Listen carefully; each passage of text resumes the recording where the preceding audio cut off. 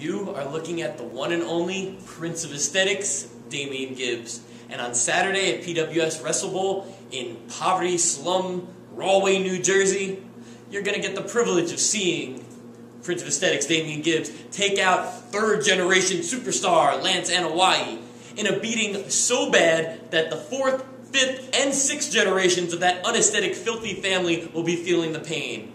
All because of my brand new publicist. Allow me to introduce myself. My name is J Enterprise, and I have built a career working with the world's most popular celebrities and largest athletes. Along the way, I've earned myself the distinguished nickname of the Agent to the Stars. And me being the multifaceted individual that I am now taking on the role of this man's publicist. The monarch of masculinity. The aesthetic alpha male, the Prince of Aesthetics, Damian Gibbs.